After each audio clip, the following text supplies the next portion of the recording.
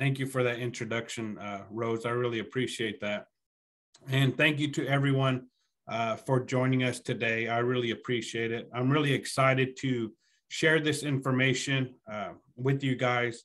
And so, yeah, I don't need to say anything else, but like she said, I do work for Cherokee Nation. I'm the Special Projects Officer for Cherokee Nation Community and Cultural Outreach. And this is what I do. I do a lot of trainings. And so, when we think about what do we want to pass on to the next generation? Of course, I'm sure many of you know a lot of Native teachings and Cherokee teachings, they've been passed down orally throughout the years.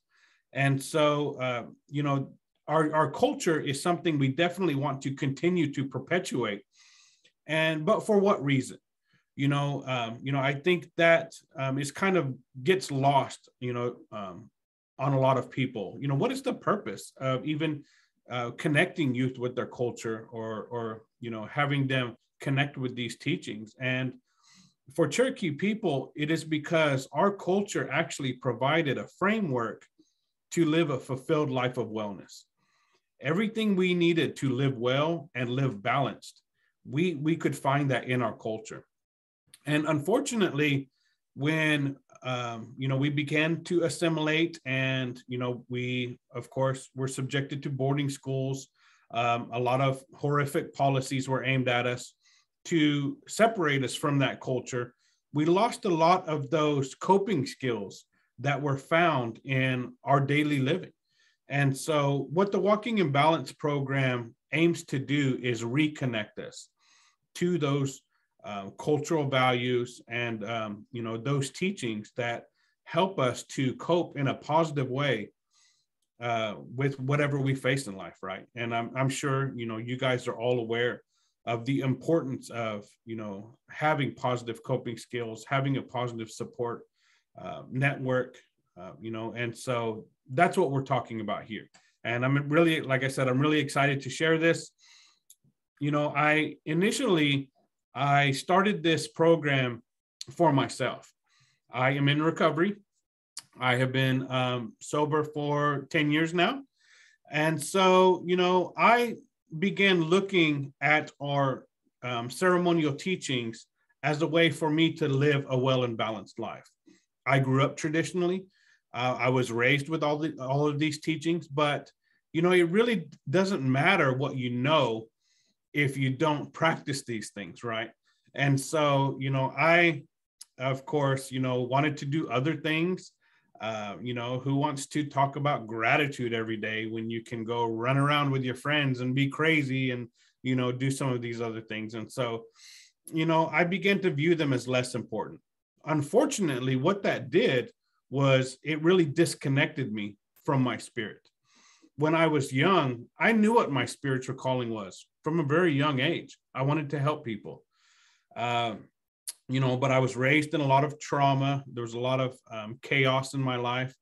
And so, you were expected to be tough. That was the thing back then. Even my parents, you have to be tough. And I didn't want to be tough. I wanted to help people. I knew from an early age, this is what I wanted to do. But I got away from that spiritual calling. And I did what I thought other people expected of me. It was more important to have the acceptance of other people than to follow, my true spiritual calling, which is really, I just wanted to help people.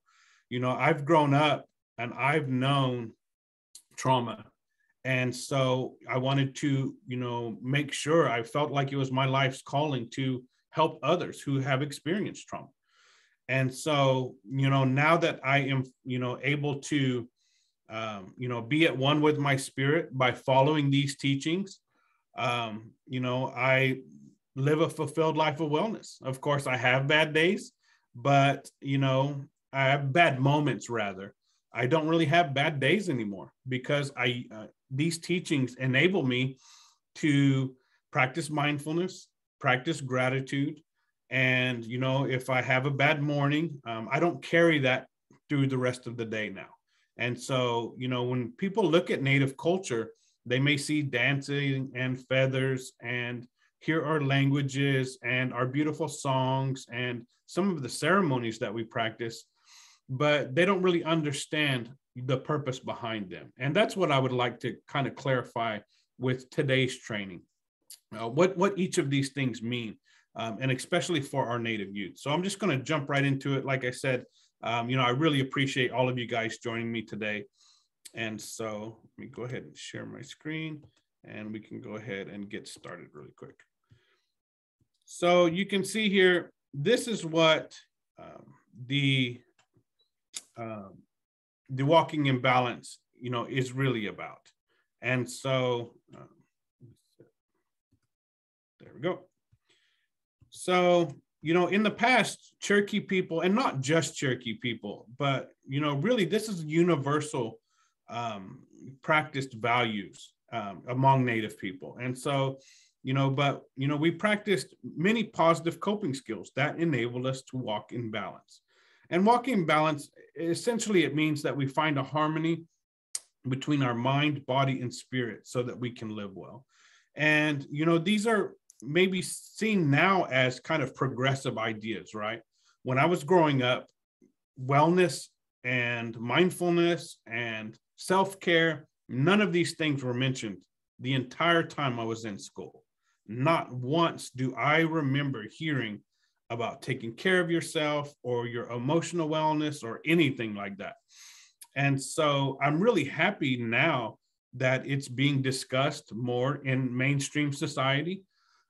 People are starting to understand the importance of practicing positive coping skills, focusing on your wellness. And so I'm really happy about that. And so, but Native people we understood, since really time immemorial, the importance of practicing these things. And so I'm really excited to see, that the times are kind of catching up. So, like I said, we have ceremonies that we practice in Cherokee culture, in Sioux culture, in Klamath culture,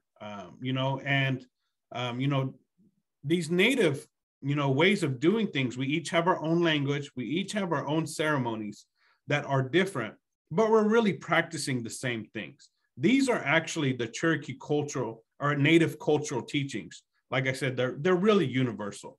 Gratitude, mindfulness, self-compassion, self-care, wellness, sobriety, communication, respect, perseverance, service, balance, and action.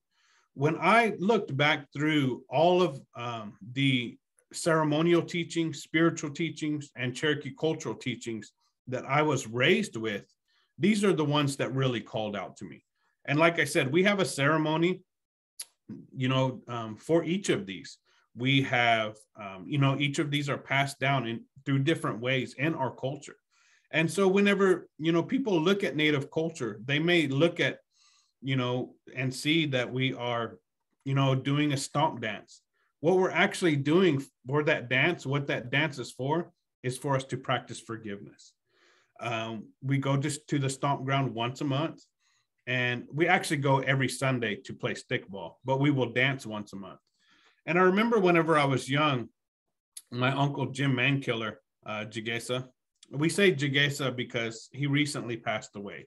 And but he, one of the things he taught me, I was little, he pointed at the posts that marked the entrance to the stomp ground. And he said, you see those posts there? He said, once you pass those posts, you no longer have enemies. All of your resentment, your fear, your anger, you have to leave it outside of those posts. He said, inside these grounds are doctored, and it's a spiritual place. And so I began to do that whenever I was young. I would just kind of mentally leave everything there.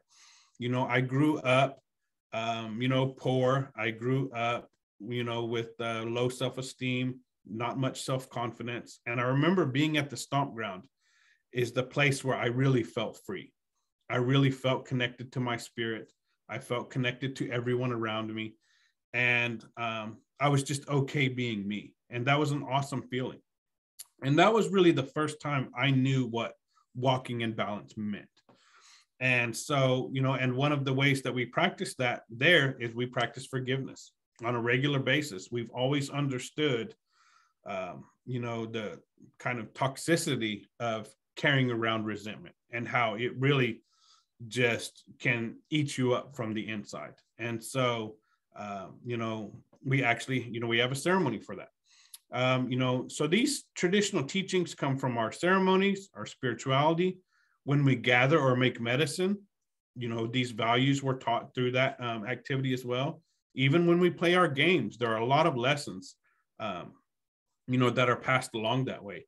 Learning and speaking our languages, there are a lot of, a lot of our teachings, the context is really carried within our native language. So, I encourage our youth, just one word a day, and you are perpetuating your native language, and so that is something to be proud of. And so, we are very blessed to have the technology that we have now, and you can find language resources really probably on every tribal website, and if not, you can find contact information for them. And so our art also, there are a lot of lessons.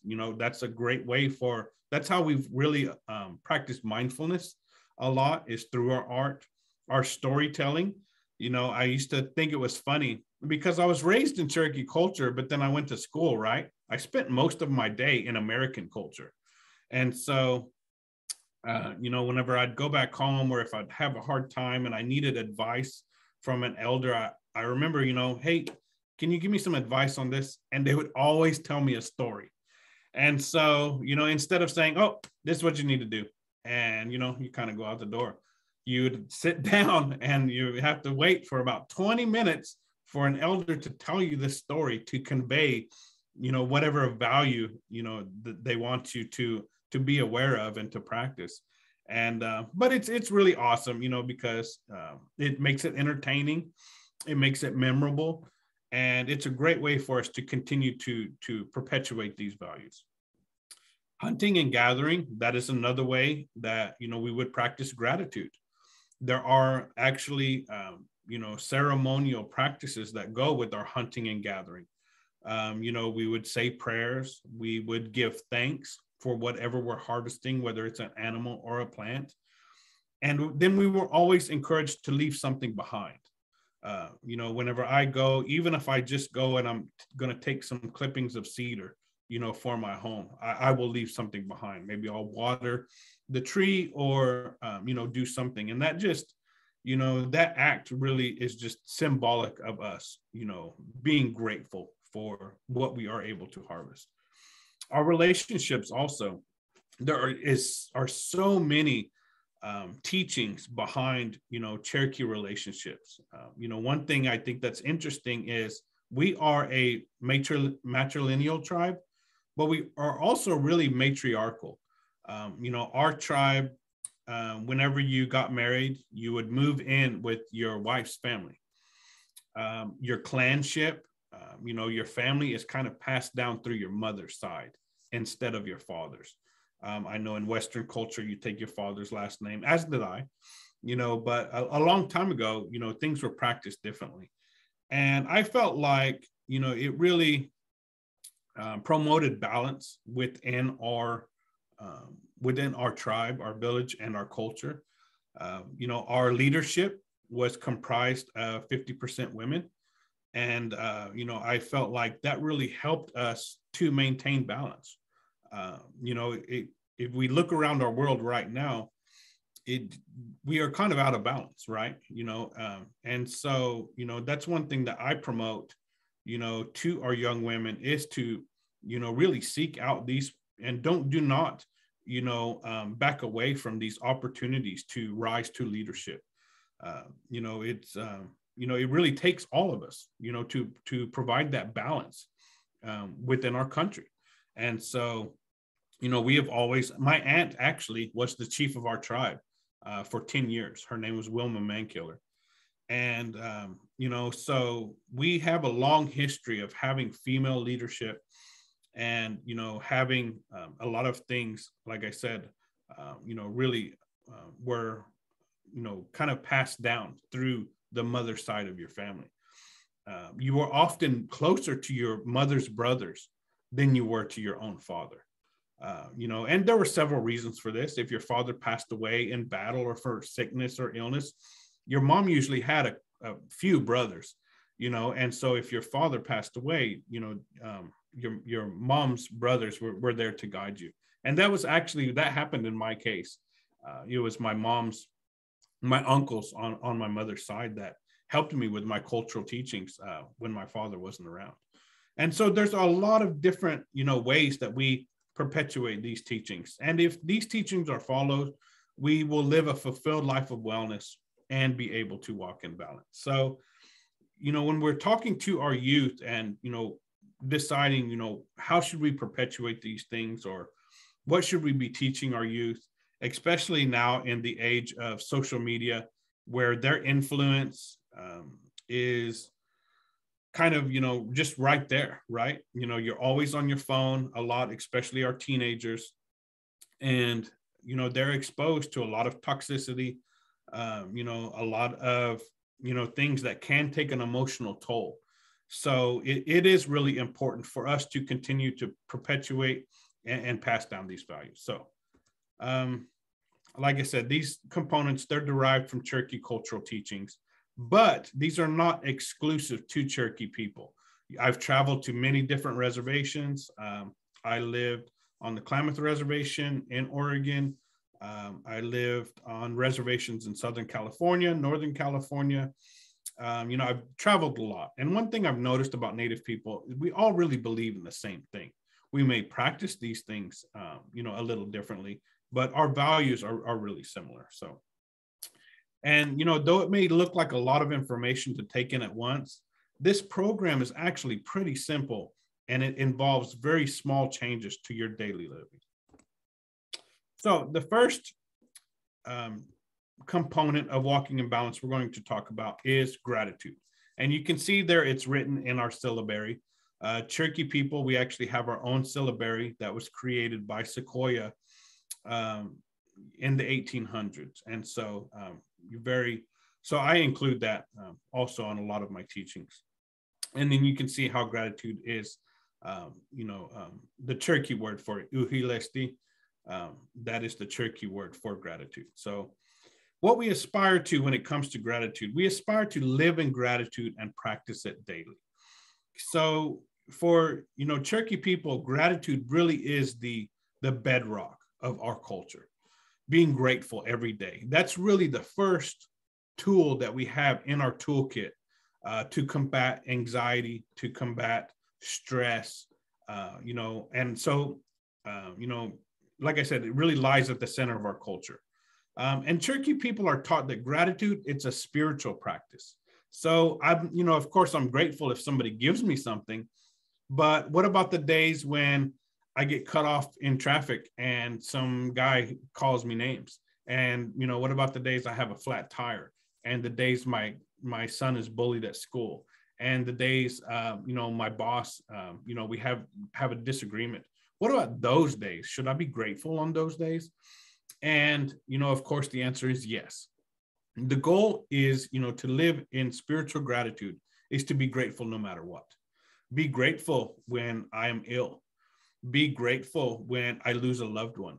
Be grateful, no matter what is going on. And this coping skill has really helped me, through, navigate some really difficult situations. Like I said, I recently lost my uncle, and instead of focusing on that loss, my gratitude practice had me focusing on all of the funny stories he used to tell me. He's had such a great sense of humor. All of this entire program, it was the teachings, a lot of the teachings he passed down to me. And so I'm grateful for that. And so, this is just a great coping skill. And so these are the things I want our Native youth to get back to. Yes, it's not popular. Yes, everybody isn't doing it. It won't get you many likes on, social media, But this is what helps us to cope in a positive way so that we can avoid, some of the negative things we can fall into, like substance abuse, emotional eating, gambling, risky behavior. Those are, negative ways people are coping, right? But they just want to feel better. This isn't very complicated, right? Why do people use drugs and alcohol? They don't feel very good, right? Maybe they've experienced trauma. Maybe they don't have any coping skills. And so, by us teaching these traditional ways of coping, these traditional values, I really feel like it's going to, help our youth, as they, journey through life. So, like I said, gratitude is woven into traditional Cherokee culture because we've long recognized the benefits of practicing it. So, how do you practice gratitude? I do it through prayer. First thing I do when I wake up in the morning, I just say a quick prayer.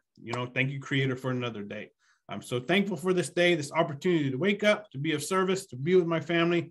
And that's my quick prayer whenever I get up in the morning. Sometimes maybe I'll pray for my children or family members if I know that they're going through something. The next thing I do is a gratitude list. I do this every single day. When I get into the shower, I just start listing things I'm grateful for. And it's funny that I do a lot of these activities. They really kind of take place when I am connected to water. And for Cherokee people, we've always, water has been a part of a lot of our ceremonies. We actually have a ceremony called Going to Water, where we go to water. There are songs that we sing. We kind of wash off in this water. It has to be flowing water, but it could be any water, really. It's just the act of washing off and renewing, right? And so what we do there when we go to water, we forgive, we practice positive thinking, we kind of are manifesting positive results for ourselves. And so that is another really great coping skill. So I do this every day when I'm in the shower, and it's not really organized. I just, whatever comes to my head, so that just really helps me to focus. Instead of focusing on my son and daughter are already arguing in the other room, I can hear them. My dog used the bathroom in the hallway. My spouse is grouchy this morning because she can't find her keys. Instead of focusing on that really stressful way to start the day, I start just by focusing on, I'm grateful for this hot shower. I am grateful that I get to teach a really awesome class today. I am grateful that my brother is working on getting sober. I am grateful that my cousin was released from the hospital. Whatever that is for you, it's really personal. I don't really share this with anybody. It's just for me. And like I said, it really just helps me to focus on my blessings rather than my challenges. Another one's take a gratitude picture. There is a program called Gratitude 365 where this lady took a picture every day for a year. And so, I do this a lot, and it's just really easy. Sometimes I'll post them so you can get that memory a year from now, right? That's another easy way to practice gratitude. At your mealtime, having family list one thing they're grateful for. This is a great way to get the whole family to practice gratitude. You may get some silly answers from your kids, like, I'm grateful that my brother's feet don't smell too bad today or something, but sometimes you may get, kind of, and a picture of what your kids are going through that day. And then the last one, it's extremely important in Cherokee culture to let others know that you are grateful for them. This is another way that we practice gratitude. We feel like this promotes balance in our households. So a long time ago, every member of the household was expected to contribute to the household, right? And so nowadays, though, I really feel like, it's kind of left up to the parents, and they're like, well, why is mom always in a bad mood? Well, mom may be in a bad mood because she got you ready this morning, made your breakfast, went to work, had a rough day at work, had a rough day in traffic on the way home, came home, had to clean, had to cook, and then clean after cooking, and then put you to bed and maybe have 15 minutes for her to watch a show before she falls asleep exhausted, right? That may be why mom is a little grouchy, and so, one thing I promote, I really encourage with our youth is to let others know that, you are grateful for them, and also be of service in your household and in your community. And we'll talk about service a little bit later. So if you guys could put in the chat, what are you grateful for today? If you guys have anything that you are grateful for, we can just go ahead and start practicing gratitude right off the bat. So thank you guys. Like I said, I'm grateful to be here with you and to be able to share these teachings. So the next one we're going to talk about is mindfulness. We aspire to be present in this moment without judging ourselves or others. Cherokee people have always, practiced mindfulness as a way to stay connected to their spirit, the creator, and the environment. I was taught that it's important to be present in the moment and not be always looking too much into the future or the past.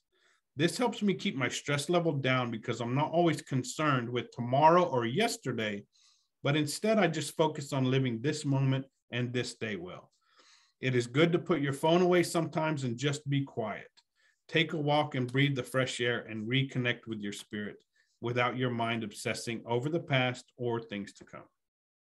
This is something I continue to work on, being present for my family, not worrying about work, not worrying about yesterday, not worrying about all of these things. And I'm actually able, this actually helps me in my presentation now. A lot of times I would be here talking to you, worried about home, worried about thinking about, I hope my wife's okay, with the kids, and I hope everything and all this, instead of being here with you. I really feel like this is exactly where I'm supposed to be. This is exactly what I'm supposed to be doing. And, just accepting that and being happy that, with my place here, this allows us to be present. And it's a really great coping skill. So we'll check the chat really quick. And so Kristen said, I am grateful that my foster daughter is home from college for the summer. That is awesome. That is a really great thing to be grateful for. Jessica said, grateful our family is together today. That is awesome. John said, I'm grateful for a community that knows me, knows my needs, and cares for me. Awesome, guys. Thank you guys so much for sharing what you're grateful for today. I really appreciate that. And so, like I said, the purpose of mindfulness is, for us to be able to be present. I've suffered from anxiety a lot of my life that stems from childhood trauma. And so, this is something that I live with, but practicing mindfulness really helps me to cope and, really helps me to, not to be able to keep my stress level down and my anxiety level down and to enjoy myself more. Like I said, it really hit me when I turned 40 years old. I was like, this is a big milestone. I really need to kind of check in with myself and, see, I thought it was important to kind of take stock of where I was at. So I looked back on my life and I realized I hadn't enjoyed much of it. I hadn't, even during the best times of my life, which is coaching my kids, sports teams. I love that. I was worried, even during those awesome times, anxiety and fear ruled the day.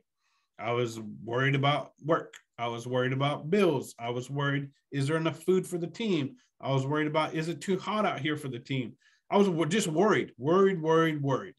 And so for me, practicing mindfulness really helps me to cope with that anxiety. Like I said, helps me to be present and helps me to not have so many of those, anxiety symptoms. And really, it helps me to keep my stress down, which of course is important for our physical health as well. A lot of these negative feelings, present themselves, through, physical symptoms, right? Increased blood pressure, sedentary lifestyle, diabetes, not sleeping well, all of these things can contribute to, and have effects on our physical health. So it is very important to practice mindfulness. And then, so here are some ways that I practice mindfulness. So like I said, I mentioned that this is how some of the things that I do. The awesome thing about the Walking in Balance program is you can tailor it to fit your individual lifestyle, and what you guys want to do as a family. As long as we're perpetuating these native teachings, I feel like how we do it, it really benefits the family if you do it in a way that fits into your lifestyle, like I said, and maybe, things that you enjoy doing. Because if you don't enjoy doing something, you're probably not going to stick with it, right? And so, that's why I really love about the programs. You can really personalize them. So, what is your happy place? So when thinking about mindfulness, we think about, I really just practice it sometimes. I'll close my eyes. I'll take some deep breaths. That is one great way to practice mindfulness. I just focus on my breathing, focus on breathing in and out. That really helps me to kind of recenter and get back to here, instead of, like I said, I'm worried about work or I'm worried about all of these things. And that literally takes 2 minutes. So I'll do that sometimes. I do prayer, I do meditation. I'll take a mindfulness walk. That what really helps me. I love being outside in nature. I love feeling the wind on my face, the sun on my face. Maybe the sun, not so much for you in Oregon. Maybe you feel the rain on your face a lot, but, just being out there in nature, I really feel connected to my spirit. I feel connected to the environment, and it just helps me to, really practice mindfulness. Mindfulness crafting is another one also. Cherokee people are taught that, if we're making something, our energy goes into that. The saying, made with the love, right? You can tell whether mom wants to cook for you or mom really doesn't feel like cooking for you. The food actually tastes different. Like you really, how you are feeling, we're energy, right? So our energy is kind of transferred and can go into some of these things. So, I teach mindfulness crafting, and we do native crafts. We make baskets, pottery, blowgun darts, bows, arrows, all kinds of things. But we also do, we do crystal cups. That's like a new thing now. We make magnets. We do sewing. We sew stuffed animals. So there are so many different ways to teach youth how to be creative and practice mindfulness that way. And that's a great coping skill for them, because, if they're having a bad day, they can just kind of be creative, make something, right? And, a lot of what we're talking about here with Walking in Balance, it's not just if you're having a bad day, but it could be used, as prevention. That's really the idea, is if we're practicing all of these things, then we don't end up in the emergency room with high blood pressure, with panic attacks, with, a lot of these negative consequences. So this is really about prevention more than anything. Like I said, just take 2 minutes, close your eyes, focus on your breathing, just kind of I just let my thoughts kind of, go. I don't really, I'm not really judgmental. I just kind of focus on my body and my sensations, focus on where I can feel my breath coming in and coming out. And that brings me from out there to in here. And so, like I said, there are traditional ways we've practiced all of these things, but not everybody lives right near the reservation where you can go and practice, some of these traditional things. So I think it's important, Cherokees really believe in being flexible and being able to adapt. And so, that's why I think that Native tribes have always been so successful. We've never really, hung on to saying this is the way. We understood a long time ago that we are going to continue to change as times continue to change. That's how we've been able to survive this whole time. And so, like I said, you guys can practice mindfulness in your own way. So, like I said, so what is your happy place? You want to throw it in the chat. When you close your eyes, if you picture fulfillment, what does that look like? And that could kind of be our destination when we want to take a break, take 2 minutes, focus on our breathing, just kind of picture that happy place. That really helps me. So, we also practice patience by accepting the present.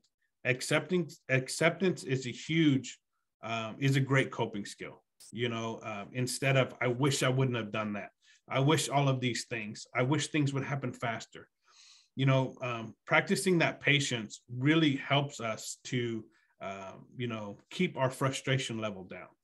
And then the last one, I encourage our youth to take a break from social media. This is very toxic.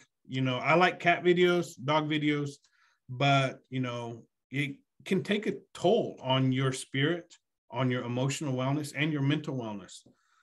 Because as soon as I get on my Facebook, literally a lot of times the first 5 posts, please pray for my cousin. She's got COVID.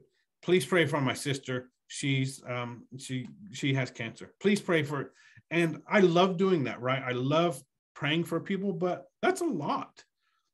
Just a lot of that, kind of stuff can really take a toll on you. So being mindful of what we're consuming, I think, is also important.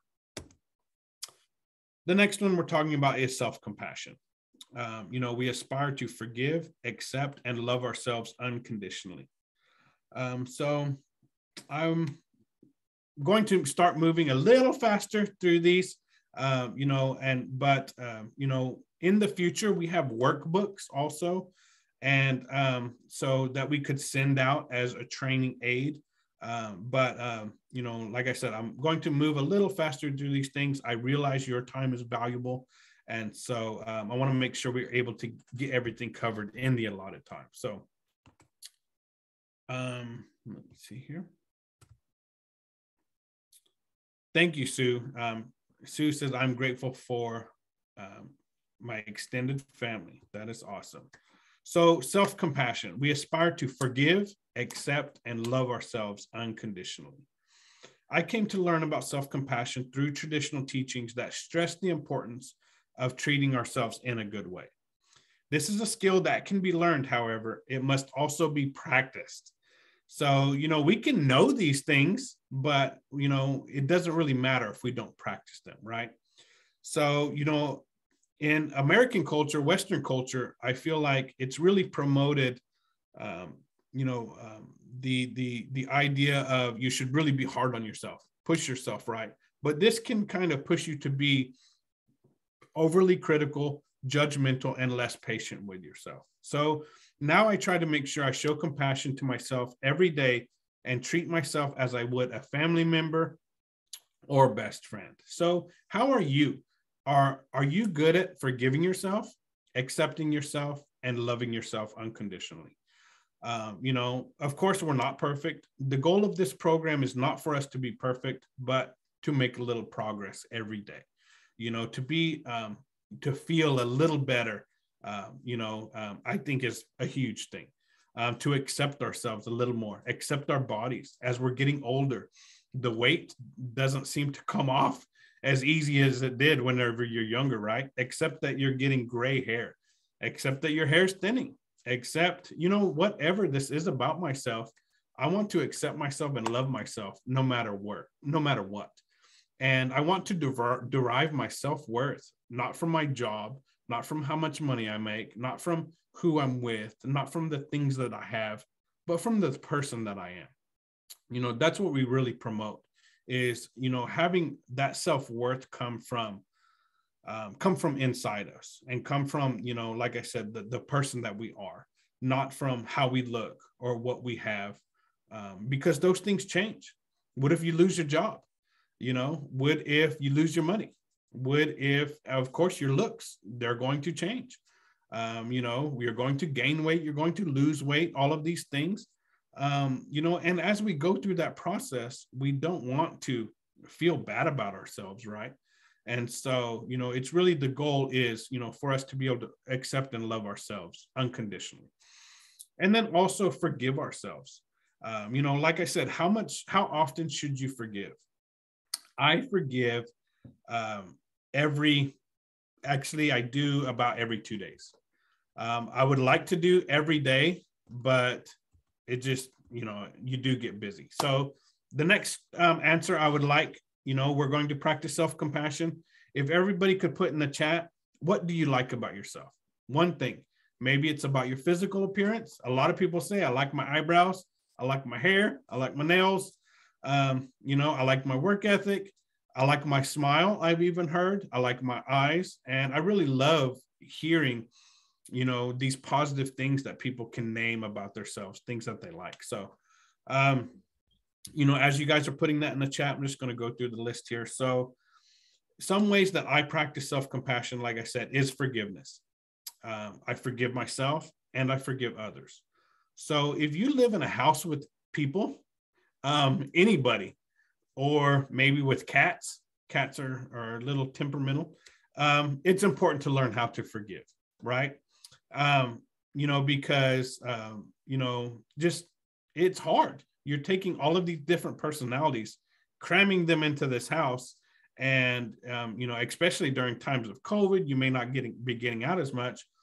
You get on each other's nerves. You can become resentful really easily. So, we actually have a ceremony, like I said, the stomp dance, where we go and we're encouraged to forgive during that time. But you don't have to go to ceremony to do that. Like I said, I do this every couple of days. I'll forgive myself. Maybe I said the wrong word during a presentation. Maybe I didn't get my report done on time, whatever it was. Maybe I forgot something. I forgive myself. You know what? I am doing the best that I can. I am trying really hard. And so I think it's important to cut ourselves some slack. You guys are doing amazing. You are taking on these huge roles, right? As foster families. And that's a big deal. And so if you're having a tough day where you don't feel well, you need to cut yourself a break. Because I feel like society as a whole is really has really unrealistic expectations for us. Like I said, we're supposed to get up, do all of these things. We're supposed to see our coworkers more than we see our family. We're supposed to help our kids do homework for 4 hours sometimes after they're done with school. We're supposed to keep our yards mowed just the right way, or the HOA is going to come after you. We're expected to, it's really, I feel like it does not promote wellness, our schedules. And so if you're not feeling well, no wonder, right? So take some time, tell yourself you're amazing, at least every day. Tell yourself you're beautiful. Tell yourself that you love yourself. Forgive yourself if you don't get some things done. I feel like this is really important for us to be able to practice that self-compassion and model it. How you treat yourself is how your kids are going to treat themselves, right? Because our kids, they don't always do what we say, but they do what we do, right? And so this is one thing I learned the hard way, because my son, he's 22 years old now. He has some of the same negative things that I practiced over the years, which is he is kind of hard on himself, because I was in my youth, and he doesn't like to kind of be shown new things. He likes to, oh, I got it. He doesn't accept help very well. This is something how I was. And so, our kids, they really will kind of model themselves after us. And now, so I have to go back, help my son do this work, practice self-compassion, which is okay. We are both in therapy. I'm a huge proponent of therapy, by the way. I love going to counseling. And so this is something we continue to work on, and that's totally okay. And so, like I said, forgive yourself, forgive others. I forgive my spouse every couple of days. I forgive her for turning the air conditioning off, and then I wake up so sweaty. I forgive her, if she unintentionally hurts my feelings by not reacting to a movie or a meme the way that I thought she was, or by being, maybe she's a grouchy because she had a rough day, whatever it is, I forgive her. I used to keep a scorecard in my other relationships, right? And that's just so unhealthy.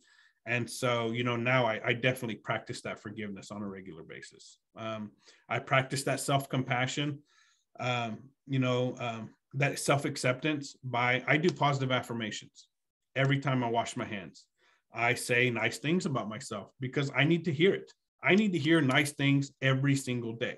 And I used to put that was my spouse's job. That was my parents' job, to make me feel good about myself. And that's my kids' job, to make me proud. And it's not, right? That's really codependent and really unhealthy.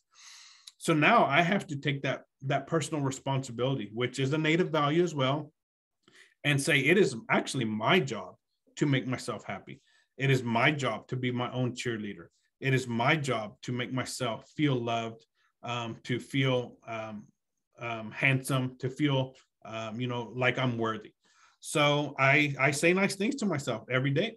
I used to sit, pout, and I would stare at my spouse until she first recognized I was having a bad day. Second, she has to know exactly how to make me feel better. And she had to do all of this without me communicating with her at all. How unrealistic and unfair is that, right? And so now if I am having a bad day, I'll communicate it, use my words, right? Hey, can we sit and talk? I don't feel very well. But if, she's not around, I have to be okay with making myself feel better. So I say positive affirmations. Like I said, I do a lot of things kind of revolve around water for me. And so every time I go and wash my hands, right? Instead of singing happy birthday twice, I just tell myself how handsome I am.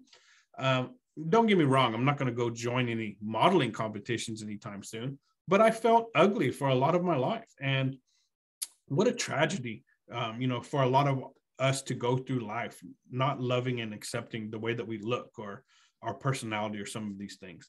I've been socially awkward my entire life. If you go to shake my hand, I'll go to high five you. And I've just been like that my entire life. I have so many awkward social interactions with waiters and waitresses and all kinds of stuff. And that used to really bug me. And now I just I accept it. It's just a part of me. It's a quirk, and I think it's funny. And so, but positive affirmations have really helped me to accept all of those things about myself.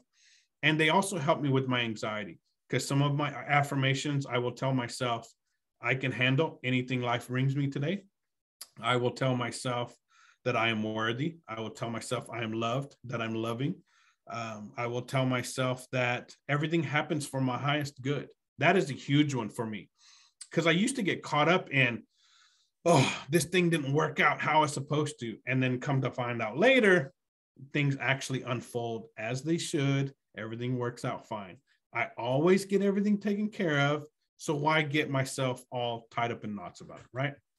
So these are some ways that I practice self-compassion. So let's see. Let me see really quick.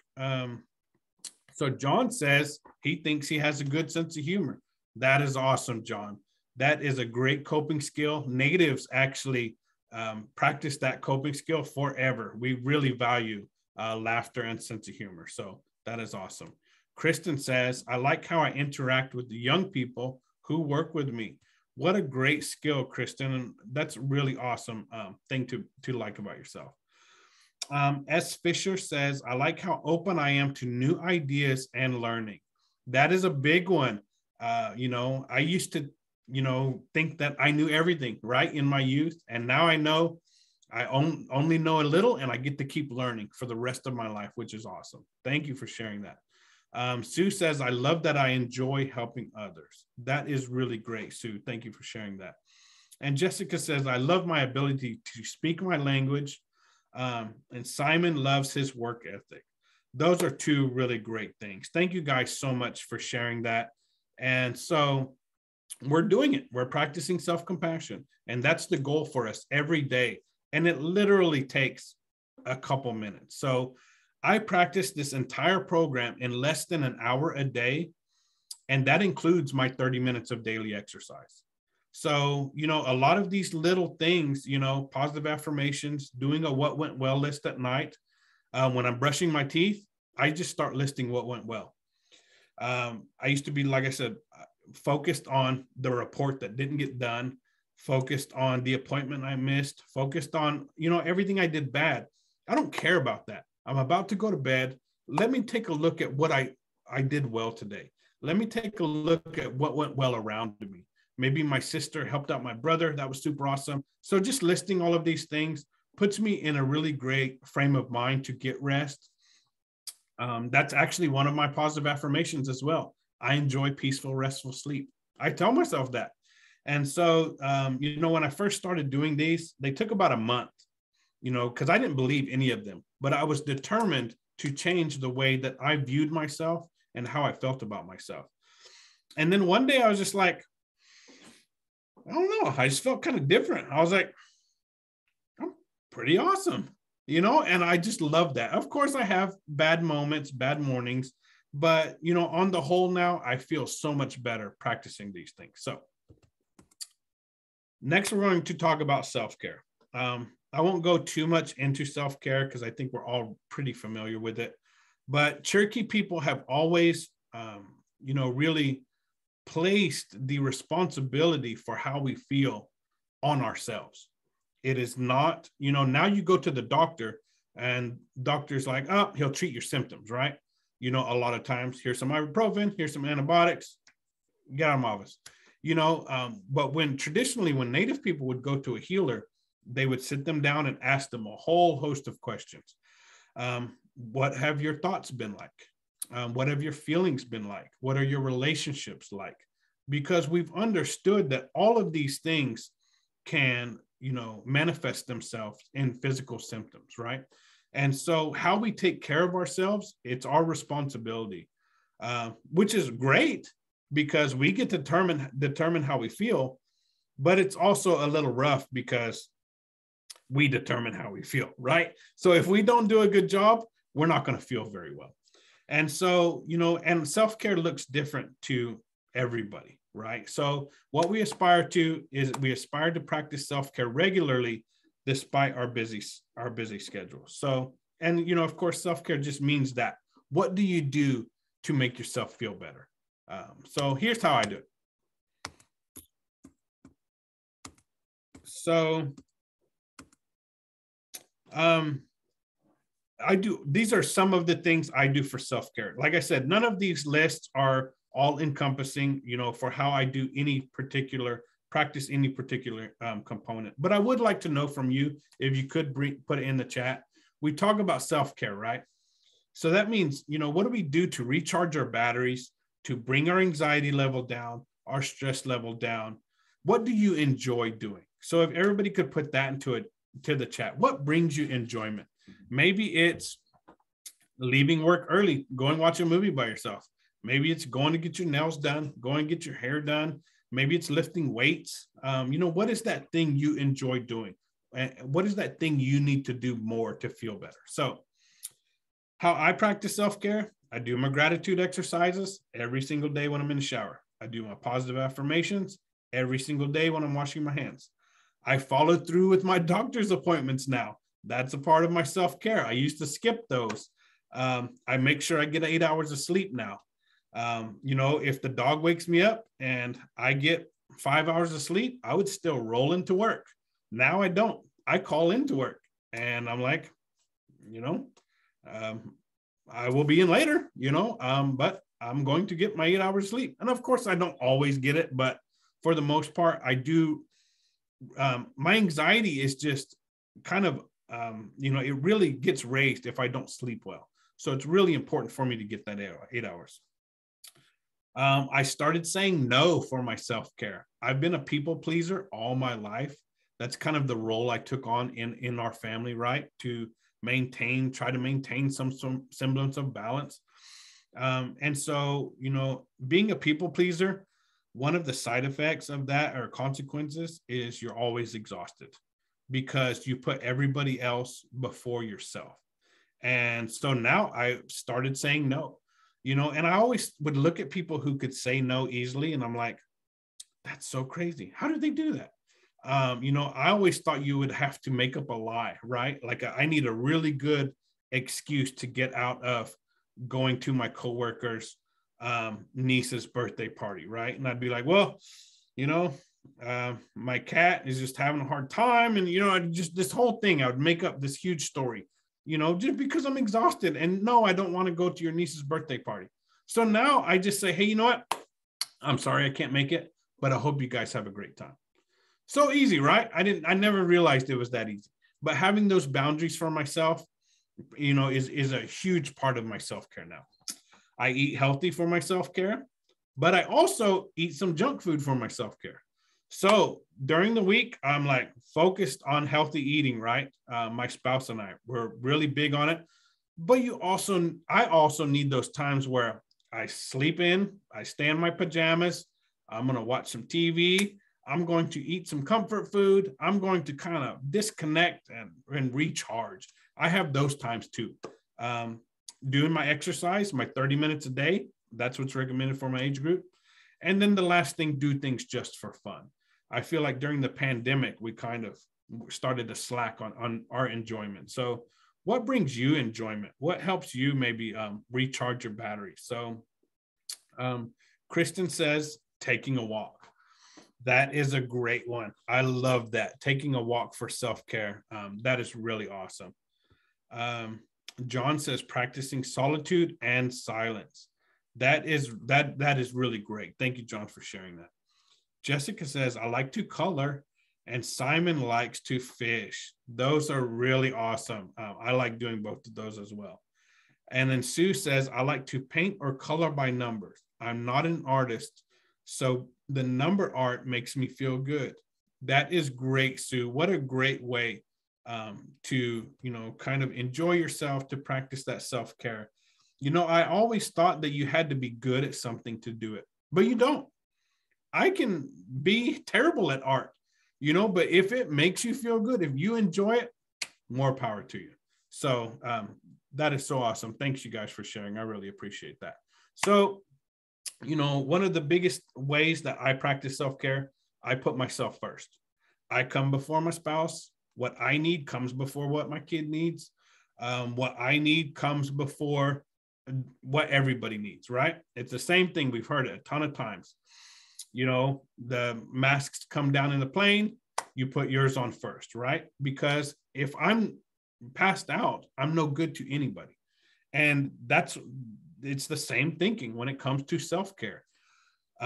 So I schedule my self-care activities, whether it's counseling appointments, whether it's my physical fitness, whether it's, playing golf to enjoy myself, just these, I'm not asking for a lot. I'm just asking for some time to practice my self-care. And if those things are scheduled on my calendar and, my, brother's like, hey, can you help me move?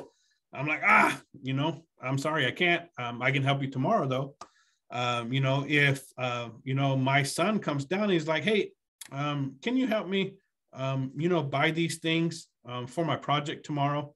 I know it's 10 o'clock at night, and I know I need it at 7 o'clock tomorrow morning. Used to, I would jump up and do that. Now I don't. I put myself first, and I'm like, hey, that's on you, buddy. Everybody knows, to be respectful. Give me some time. I will help you out with whatever you need. But, it's really important for me to take care of my mental health, my physical health, my emotional health. And then I actually have more patience for everybody else. I have more patience to watch that same YouTube video my son has shown me 30 times before, but I sit there and I'm happy to do it. I'm happy to spend that time. Why? Because I feel good. So it's not rocket science, right? The better we feel, the more energy we have for everybody else. Sobriety. This is a big one. I really feel like one that we should really promote more in Native culture. We aspire to practice sobriety in order to live a vibrant and fulfilling life. So, some of the ways, if you know anybody who is struggling with sobriety, one thing I definitely encourage that I feel like is not utilized enough, and that is asking for help. In Native culture, we've always believed in asking for help. I don't know why a lot of Americans really hold on to that notion of rugged individualism, right? I'm an island. I'm going to do it all by myself. That's just, it's really unhealthy, right? And so, I tell everybody, ask for help, ask for help, ask for help, whatever you need help with.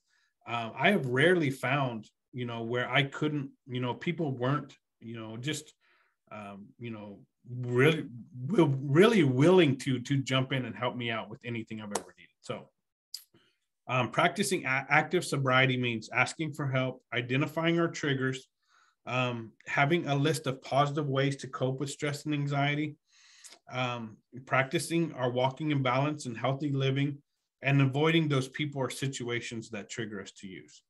So if everybody could put into the chat, what helps you cope?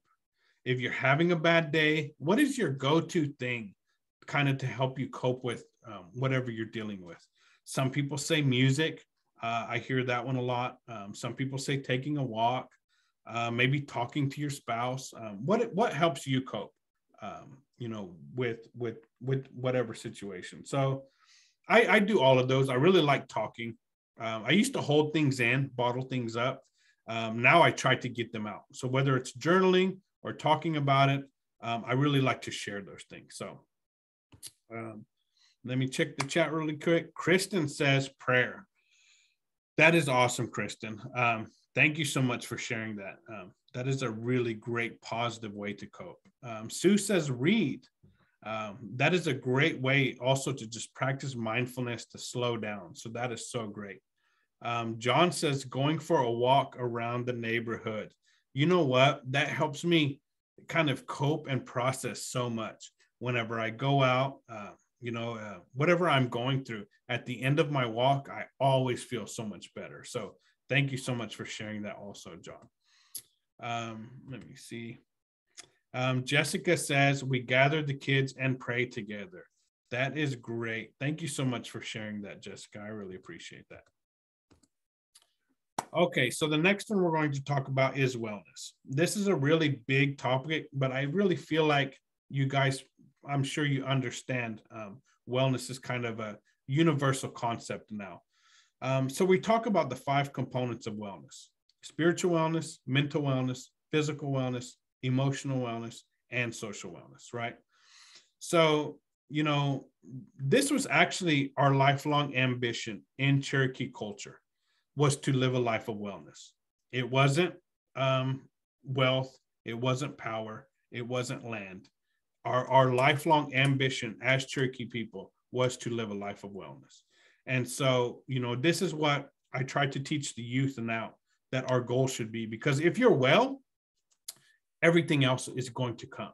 Your grades, the promotions, your relationships, all of that stuff will come if you're able to live a life of wellness. So, but it's not any one, area of wellness that accomplishes, the job. It's us balancing all of these components together. So, social wellness. This means we have healthy and positive connections with the people in your life. So if everybody could put into the chat, who is someone that supports you? Who is someone that like you can call, or somebody got your back and they're always supportive? I would really like to hear that. So traditionally, Cherokee people, we have, really unique family and social systems that were practical and served a purpose. And like our family, our friendships should be rooted in mutual respect and provide support and help us to cope with life's changes. So who is someone that supports you? Kristen says her sister. That is awesome.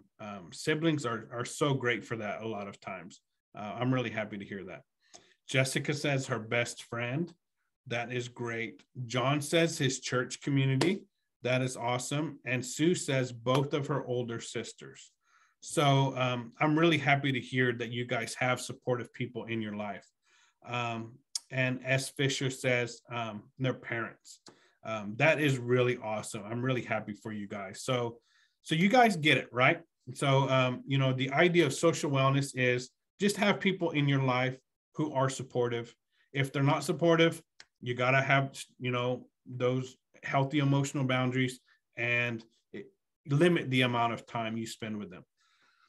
I know with family, you can't just cut them off a lot of times. You're going to see them no matter what, maybe, but you just limit the time that you're spending with people who are maybe aren't ready to walk that healthy road with you. Mental wellness.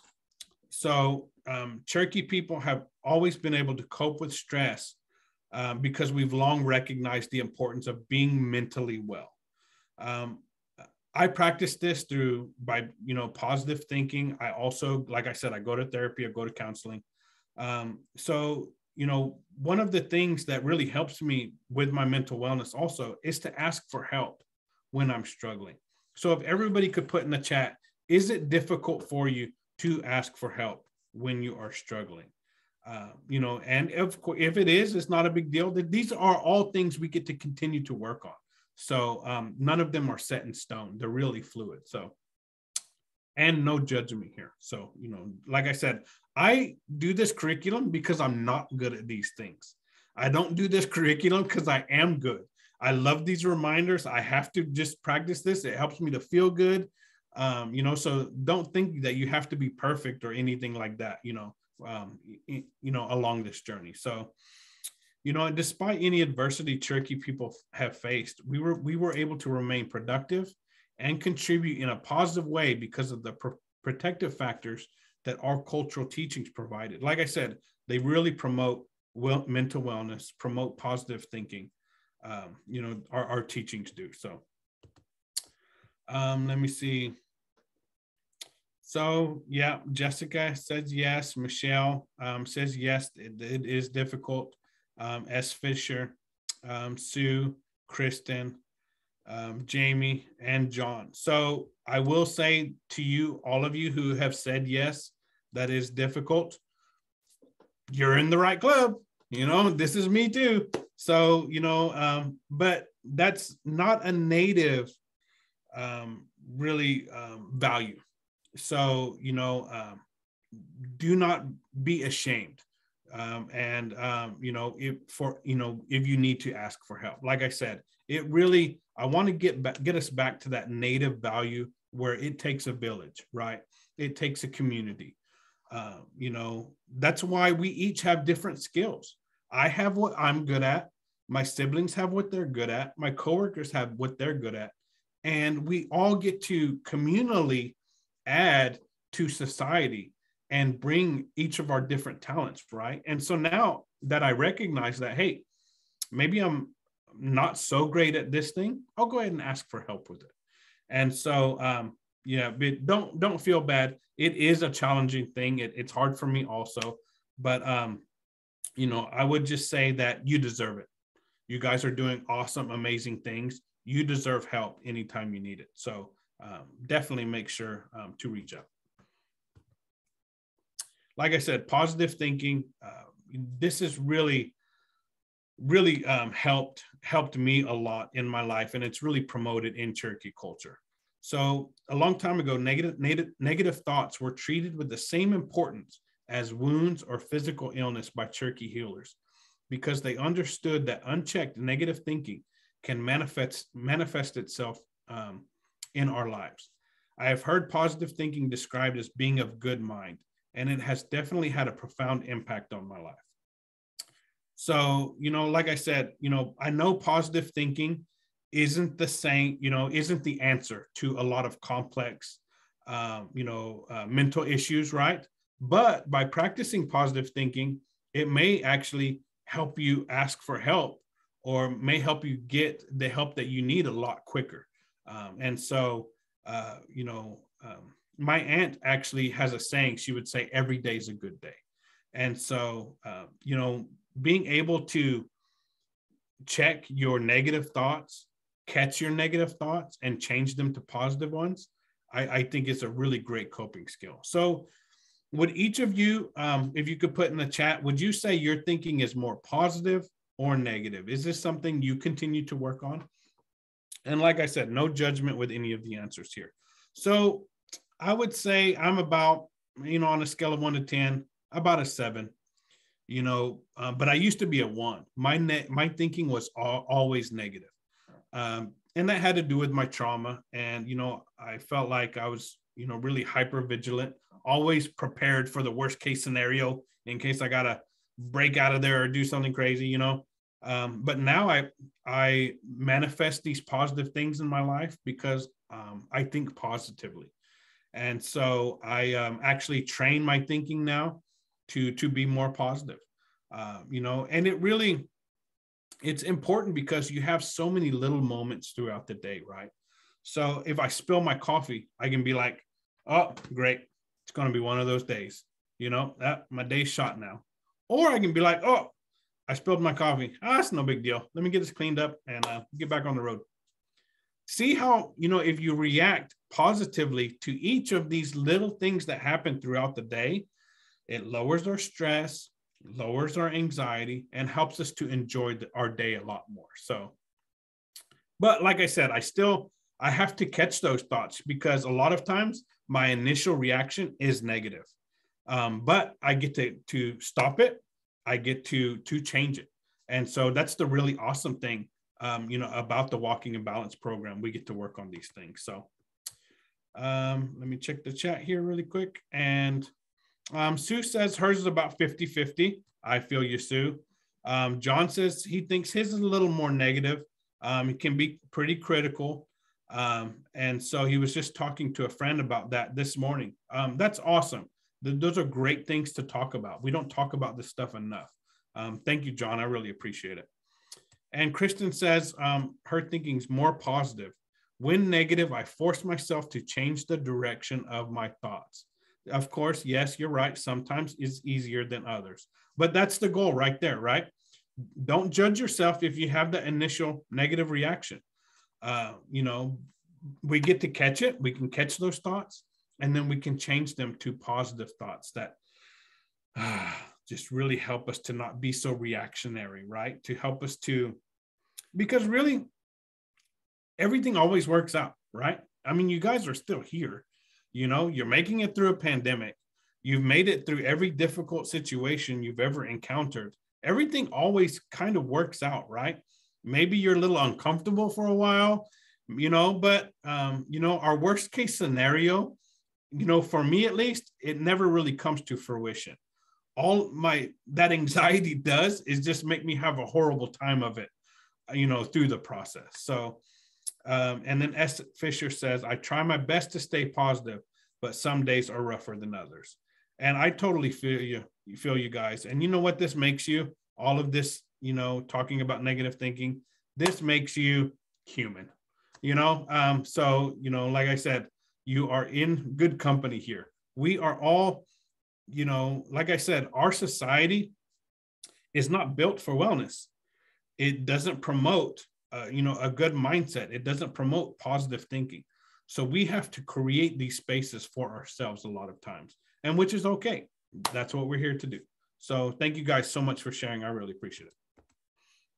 Physical wellness. Physical wellness, we actually have ceremonies about our physical wellness. We play a game called stickball that is super physical, super tough. We actually do that before our ceremony. That's how high of an importance we place on physical wellness because we understand the importance of it. And we've seen during the pandemic also, right? The importance of being physically well. So if you could put in the chat, what is your favorite way to practice physical wellness? My favorite way now is walking. I love walking. I love yoga.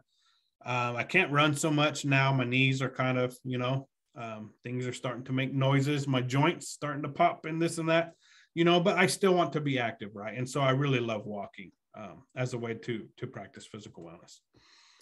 Let me see. So S. Fisher says, working out. That is awesome. And that's a great way to kind of relieve stress and really help us to process some things, right? Also, Kristen says walking also. That is awesome. John says punching the heavy bag when he gets his motivation. That is really great. I used to do that actually a lot too. That is super awesome.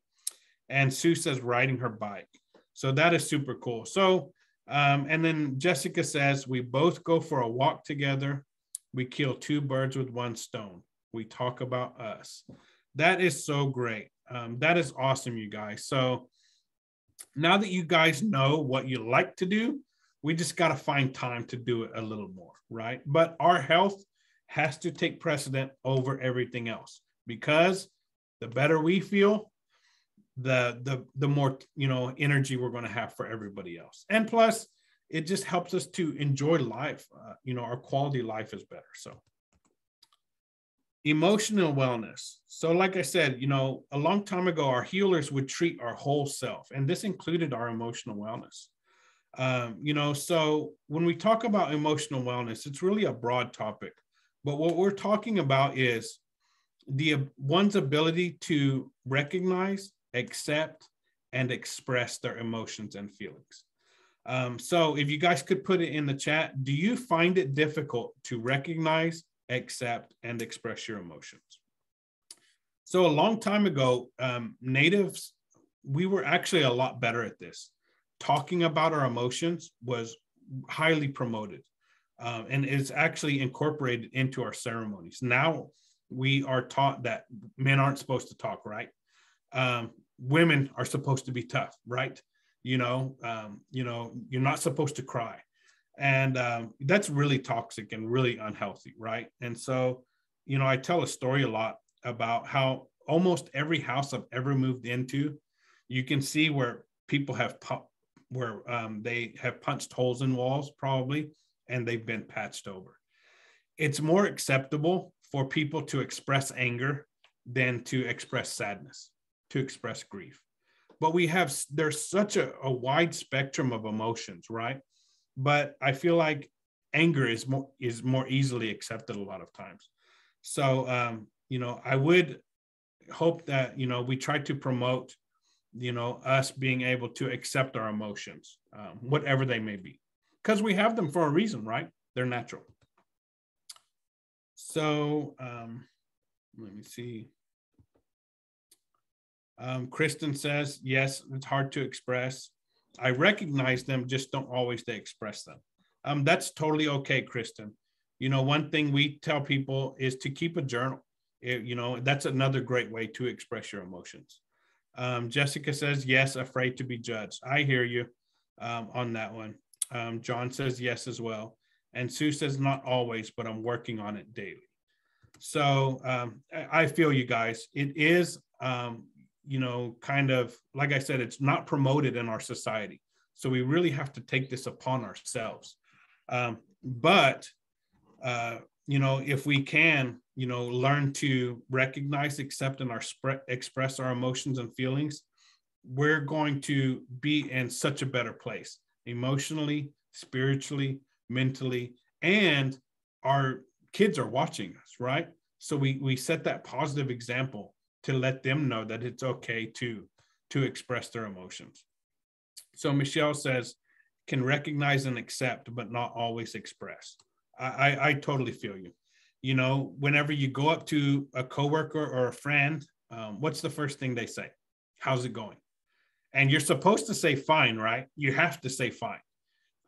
You know, or you say it's going, but if you say anything other than that, it makes it really awkward, right? But what if you just said, hey, you know what? Actually, I'm glad you asked because I'm kind of sad today. Do you have a couple minutes to sit down and talk about it? What would your coworker's face look like, right? But why even ask? Why do you even ask me the question if you don't want me to be real? And so that's really what the goal is for us now. Let's be real. Let's be real in our relationships. Let's be real. Let's put it out there. Let's tell it how it is. You know, and so I feel like this is a lot healthier, and not just negative emotions, but positive emotions as well. I tell my kids I love them to the point of making them uncomfortable, but I don't care. You know, I grew up and I had to guess how my family felt about me because we didn't say it. It wasn't promoted. And so, because my family had a lot of trauma to deal with. My grandparents were placed in Indian boarding schools, and they were severely beaten for speaking their language. And they passed down that trauma to my parents, who were actually coped with drugs and alcohol. We had a lot of chaos. They passed that down to me. And now I have the opportunity to break that cycle. But like I said, this is kind of an American thing, right? But it's not healthy, and it's hurting us. So if you feel like having a cry, have a cry. If you feel like talking about your feelings, talk about your feelings. And if you feel judged, one thing I, encourage is go to counseling. I love going to counseling because this person does not know me, doesn't know my family. I don't care if they judge me.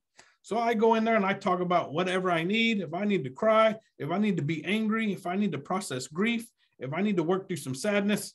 And then at the end, just like getting a lollipop, they give me some positive coping skills to help me work through some of this stuff. What an awesome thing, right? And so I'm a big proponent of, emotional wellness. And so, but, like I said, it's a process, guys. That's why we're here talking about it. And thank you guys so much for taking that healthy risk to share today. I really appreciate it. Then the last one is spiritual wellness. From a lot of my life, I thought spiritual wellness was religion. It was just my relationship with the Creator. But it really also encompasses my relationship with my own spirit. If I'm quiet, and if I'm in a good space, my spirit will actually talk to me. I'm in Oklahoma right now. Actually, this is a part of my spiritual calling. I was working in California, having a great life, great time of it, loved my job. And I would feel this calling to come back to Oklahoma. Where I live and work, my hometown has the lowest life expectancy in the United States. I think it's 54 years old. And that really bothered me. When I would work with these young kids, I would, in the back of my mind, would be called back home. I was being called back here. That was my spirit calling. That was my spiritual calling. So if we are able to meditate and be quiet in some of our spaces, no matter where they are, where you go for spiritual wellness. Like I said, I'm even connected to my spirit and the Creator when I go outside in nature. Just that connection really promotes my spiritual wellness and helps me to be quiet. And like I said, if you're quiet enough, your spirit will talk to you to help you find that purpose for you in life. And so you guys are all doing these really amazing things, taking on these really challenging roles. And so, you may have had that spiritual calling already. But spiritual wellness is definitely another thing that is really important.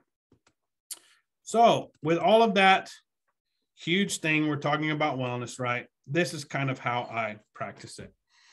I set an intention daily. Every day when I get up, I get to determine what kind of day I'm going to have. I get to determine how I'm going to feel. So I set that intention daily. I keep a journal for mental wellness. Do my positive affirmations, practice mindfulness, eat healthy, get 8 hours of sleep. All of these things really help me to practice wellness. So I'm going to, if we could just take a short break, and then we're just going to finish the last of this. So I'm just going to take a really quick break, get some water. I'm going to stop my share. Rose, I don't know if you want to stop the recording, but if we could just give everybody a really quick break, and then we'll go ahead and wrap it up and go ahead and get out of here. So I'm just going to stop sharing my screen really quick. And like I said, I'm just going to step out really quick, get some water, walk around my office a little bit, and then we will finish up. So thank you guys for taking a quick break with me. That is actually me practicing my self-care. I can only talk for so long before, I just need to shake it out a little bit. But thank you guys so much. I really appreciate that. So we're going to continue talking about wellness. Like I said, we were talking about, all of these are just some of the ways that I practice my wellness. So the next one we're going to talk about is communication. We aspire to communicate effectively and practice active listening. So, Cherokee people, if you hear them talk, the elders, they talk really slow, really deliberate. They don't talk over each other.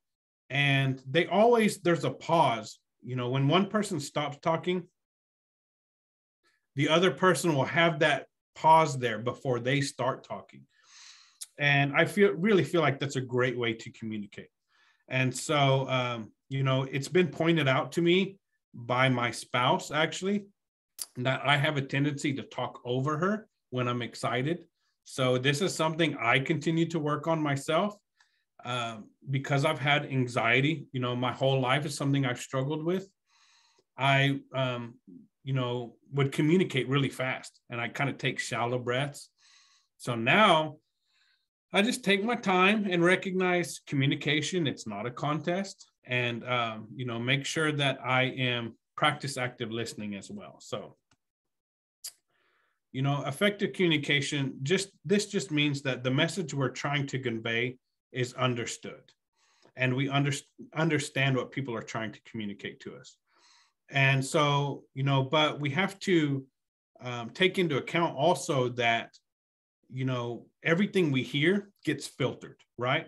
Through our experiences, through our trauma, through everything. And I often tell a story about this. My spouse and I, we've been together 5 years now. And the first day after a year, we decided to move in together.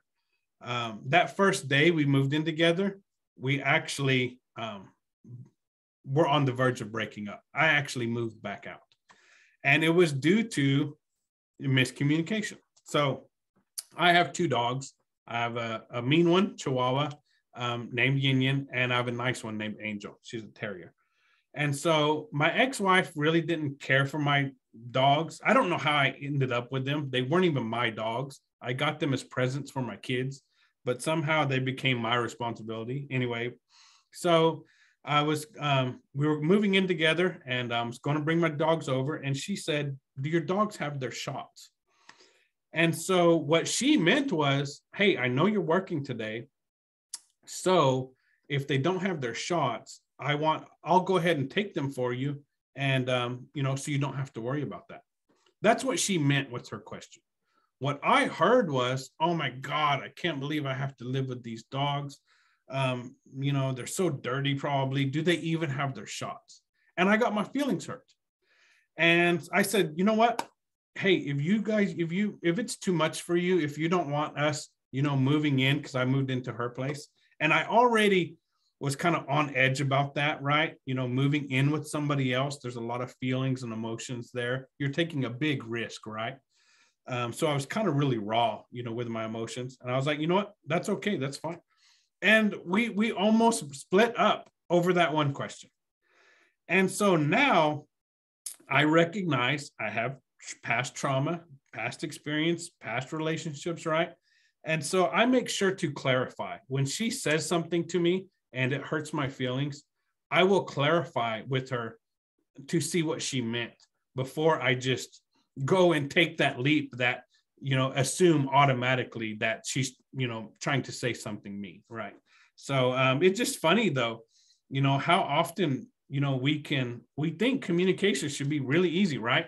I say one thing, you understand that thing. But, it's really quite nuanced. And so, I just think it's funny how we can easily have these miscommunications. And also in Native culture, sometimes, your face doesn't really say the same things your words are saying, so that's another thing we maybe need to be, aware of. And then communicating over social media, you don't really, it's not, you may be making a joke, but if you say, you have to put that LOL on there, sometimes so people get that, right? So communicating feelings and emotions, we talked about this, extremely important if we can communicate. It's so healthy.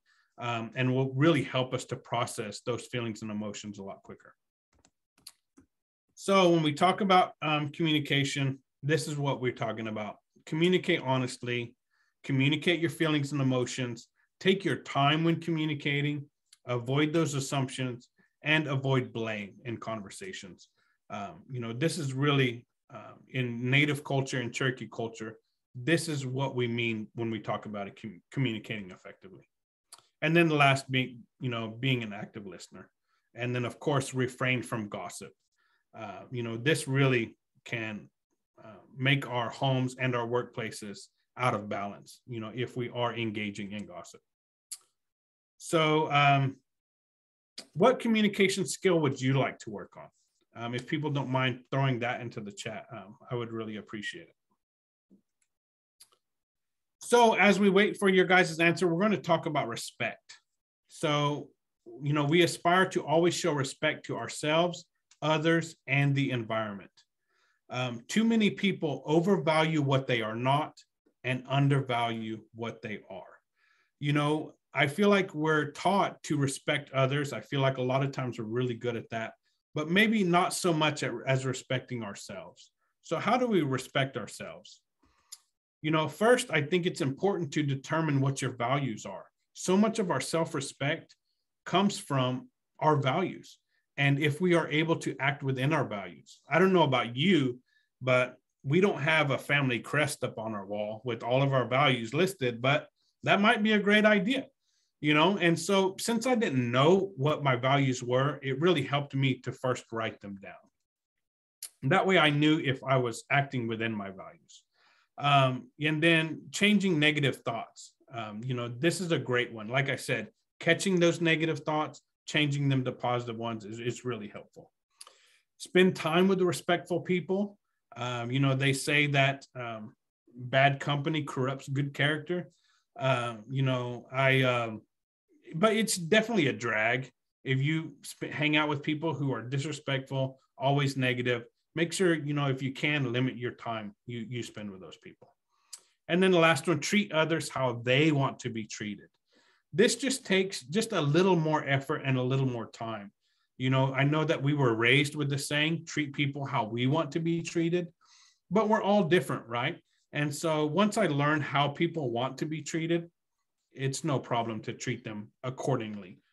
That promotes balance as well. And then last, treat animals and the environment with respect.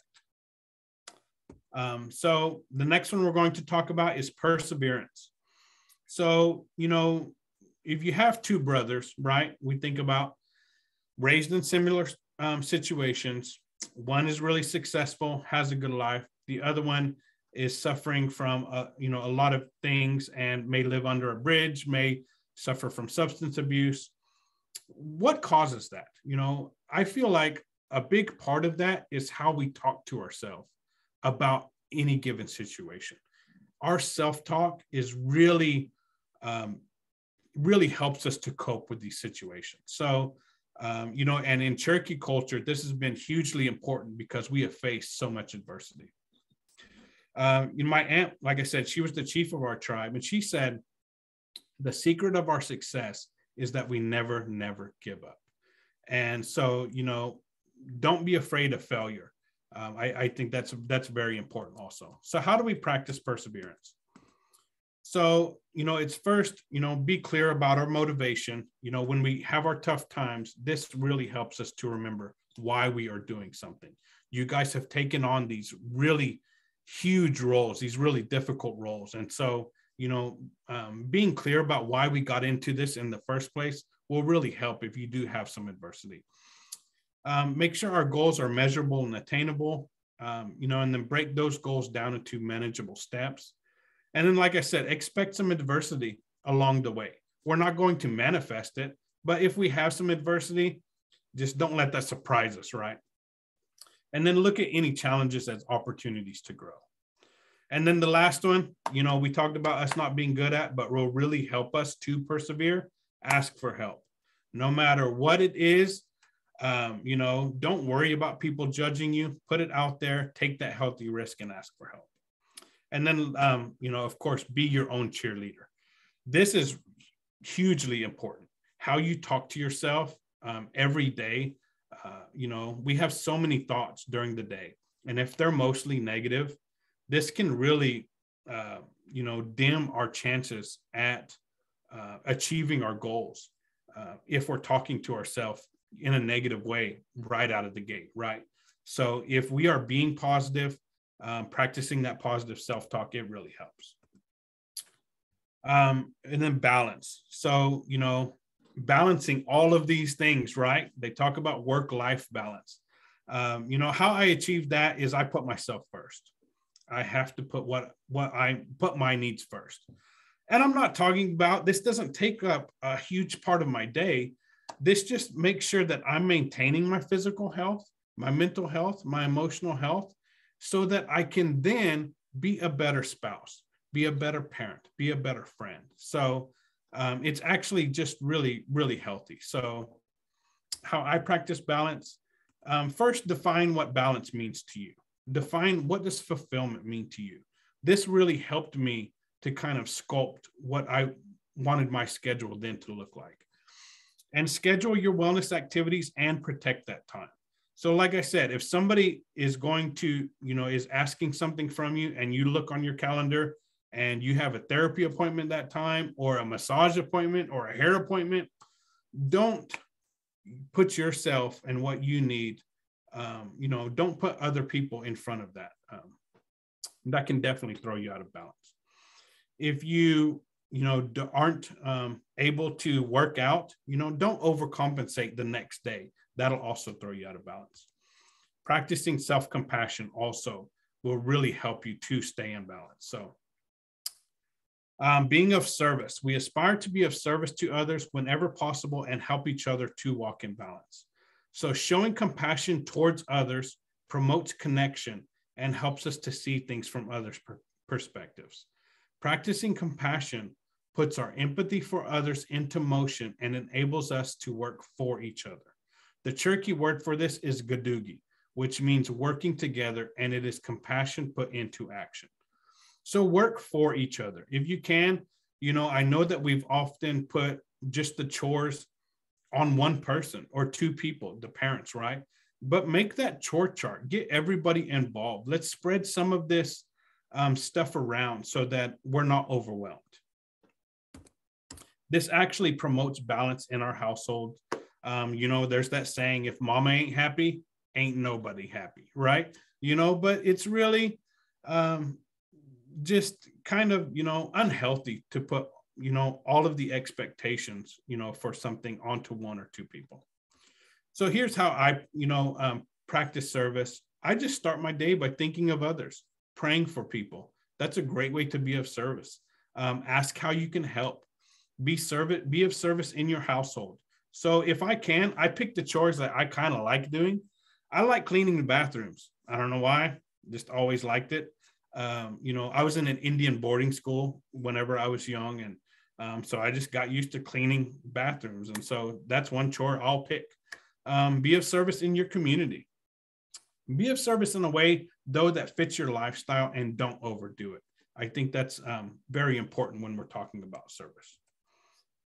All right, guys, we made it to the last one. Sorry I have kept you so long. This actually went longer than I thought it was going to, but I appreciate you guys sticking with me through this process. The last one is just action. None of these teachings, really mean anything if we don't put them into action.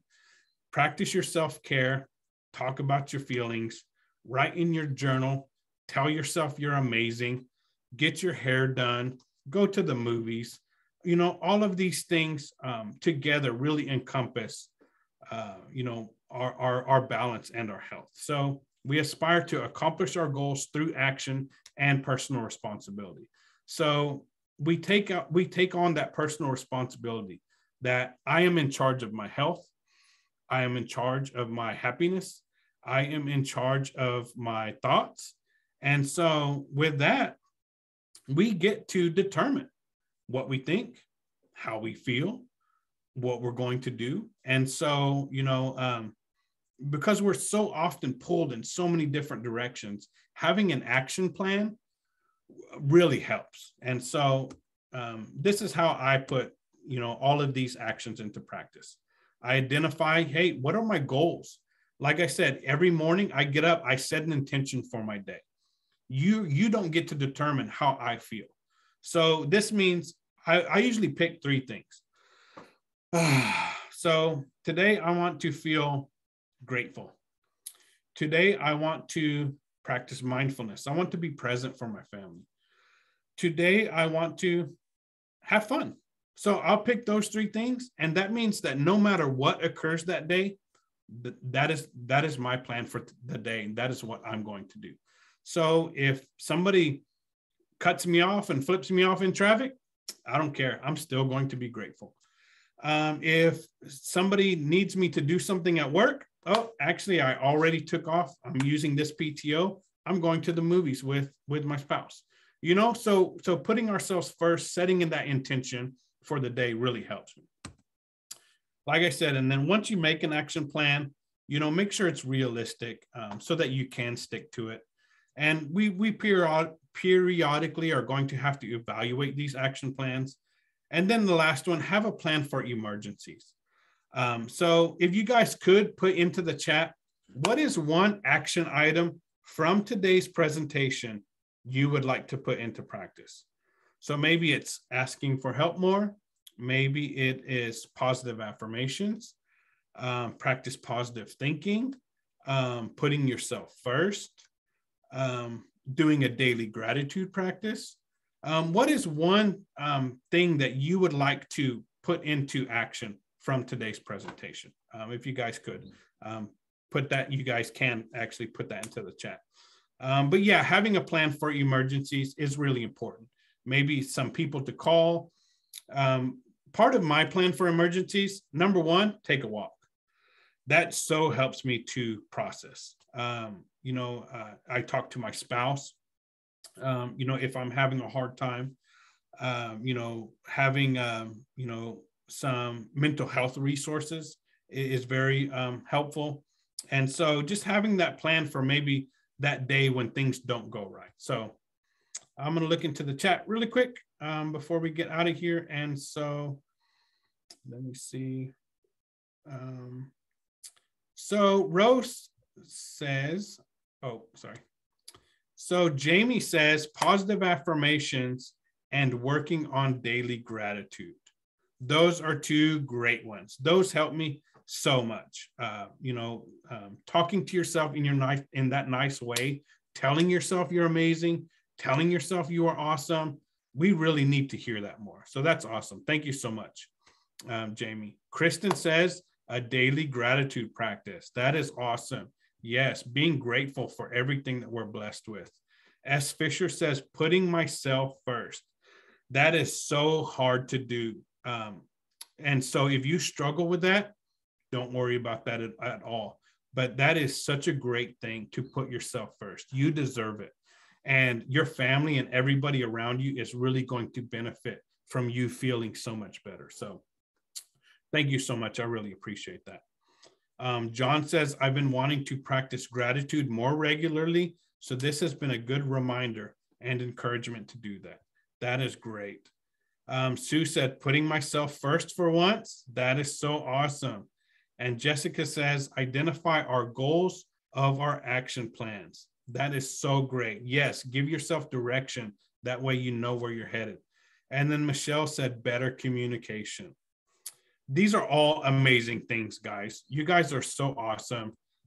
Like I said, you guys are doing amazing work. You are, breaking cycles. You are working on yourselves. You are taking care of other people, and you deserve a break. You deserve some kind words. You deserve a hot bath. You deserve to get your nails done. You deserve to communicate effectively, and so I'm so proud to be a part of this journey with you. Like I said, I went a little over time that I intended to do, but I'm so grateful that you took this journey with me today. Thank you so much, Rose. Thank you so much, Victoria, for allowing me to be here today to present. And with that, I just going to be sending good thoughts your way as you continue to work on this stuff. And just thank you so much, guys. I really appreciate it.